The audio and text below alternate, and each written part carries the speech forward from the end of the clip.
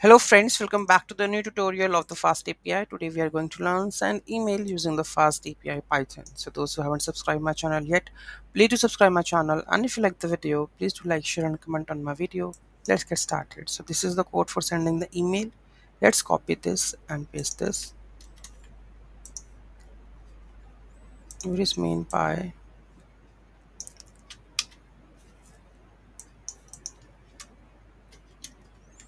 Add this.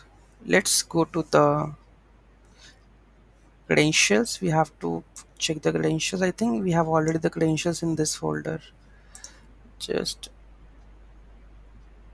hope so.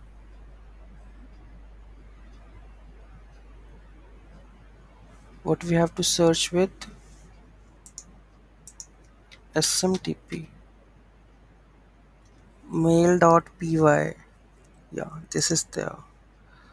So here we have the login details, sender email, sender password. So where it is, so this is that one, sender email, sender password. Okay, let's use this sender email and sender password. Sender email, sender password. Yeah, it's there. So let's use this. We require that one. Okay, let's adjust the commas. Email data dot recipient mail. Okay, email data subject body. Everything is sorted. Let's run this. Running. Control C.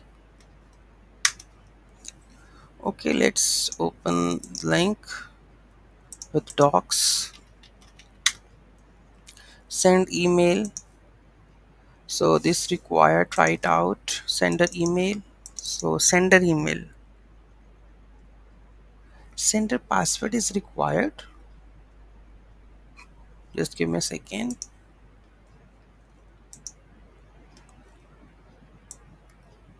Because sender password and sender email is not required.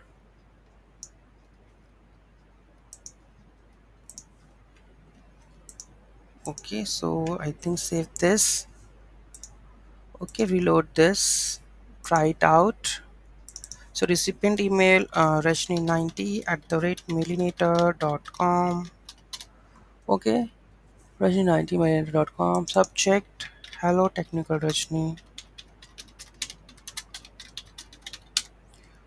and body hi, this is first email section. Okay, let's try to send it out and let's check is it sent or not. So we have to check with this email. So it is sent. Recipient is this one. Let's have a look. So marinator. Okay, let's type marinator. Let's try to hit it up. And so whom we are sending the email. Let we have a check. From sender email to recipient email. Email sent successfully, but here it is not received. The email is right. Rajni90 at the mailinator. Yes, it's correct. Let's check our another email. Okay, so let me go with Magento developer 1993 at the rate gmail.com. Okay, let's try to execute this and let's check me the email. Let me log in with the emails, right? So Gmail, sign in.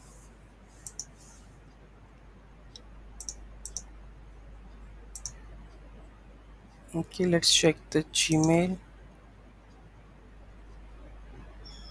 Yeah, here you can see this is the first email section one, right? So the email is sent, but why the mailinator is not working with this? Okay, that's mailinator issue, not our issue. So email is sending, right? So let's dive into the code level. Let's collapse this. Okay, So we are using the FastAPI, Pydantic, SMTP lib, this library. I haven't installed, I think it may be automatic, it's there. Okay, so initialize the FastAPI, and here we have an email schema. Okay, so where we in the format what we have to send in the post request, that is recipient email, subject and the body. This is Pydantic model, okay, for validating the data. Then we have a endpoint, that is send email. So here we have a sender email password. So this is basically the app password, and this is sender email. That means your user login information. Okay, recipient, we have to mention subject and the body. So subrecipient whom we want to send the email, right? Set up the SMTP server with the SMTP library with the whatever host you have, you mention. Currently I'm using the Gmail. Log in to the SMTP server, create a multi-part message and set the headers with the help of this subject, from and the to. Add body to the email. Okay, so we have added, and send the email with the send mail, sender email, recipient and the message as a string, and quit the server. Then return the message that the email sent successfully, else fail to send the email with the exceptional error. Right? Very easy, very simple. Any doubt, any query in that? Do let me know in the comment section. Thank you so much for watching this video, and don't forget to like, share and comment on my video. Have a nice day.